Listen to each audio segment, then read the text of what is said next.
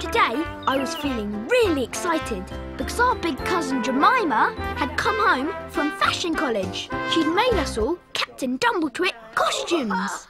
Oh no! It's diabolical Dave! I'm coming to get you, Captain Dumbletwit! Oh no, you're not! You'll never catch me! And Elsie was Panica, Captain Dumbletwit's pot plant alarm.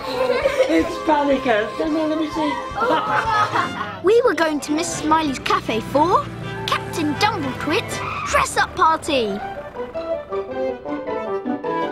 Where's Doojit, my trusty alien pet? I'm here, Captain Dumbletwit! Captain Dumbletwit is everyone's favourite cartoon. I'll get it. Doojit to the rescue! I've captured Captain Dumbletwit's spaceship! Oh no! Then, another Captain Dumbletwit cartoon character turned up. An alien poodle. Really? It was Mr. Mentor, the inventor. Oh, you all look fabadiculous! Mr. Mentor doesn't just invent things, he invents words too. I'm afraid I've come with some bad news. Bad news? Don't tell me the party's been cancelled. No, nothing like that. Someone is back in Sunny Sands. Someone who might try to steal my inventions. Who? Mr. Greater, the creator. Mr. Greater, the creator? Shouldn't you be back at the lighthouse guarding them? Oh, no need. I've invented a Brilioso burglar blaster. It's an alarm. I got the idea from Captain Dumbletwit's Panica. Does it mean it goes like this? Wow! Wow! Woo! Exactly like that, only louder. Loud enough to be heard all over Sunny Sands. So when I'm out, I'll know that Mr. Greater is up to mischief. I'd really like to see this Brilioso burglar blaster. Me too. And me?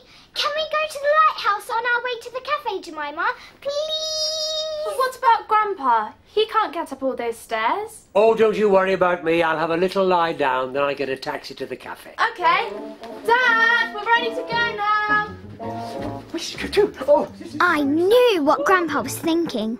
I want to make sure that the Brilioso burglar blaster is working properly. Knowing Mr. Mentor probably isn't. Mr. Greater, the creator, is always trouble and he's got to be stopped. But it's all right, because I've got this. Not the shrieking cat, Grandpa!